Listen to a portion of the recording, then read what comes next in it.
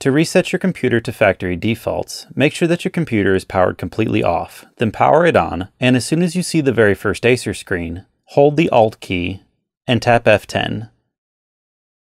You can stop once you see a please wait message come up on the screen.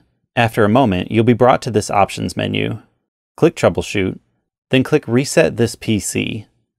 You can choose to keep your personal files if you'd like, but since we're completely resetting back to factory defaults, we'll click Remove Everything.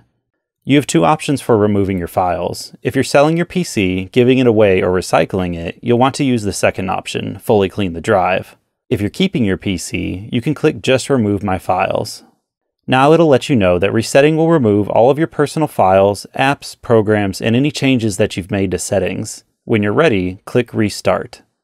And your computer will begin the reset process, which will take about 20 or 30 minutes, depending on your model. Once it's finished, your computer will restart and continue with the Windows installation, which will take another 20 or 30 minutes, restarting several times along the way.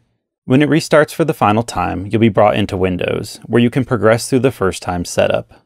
If you have any questions, you can always visit our website at www.acer.com.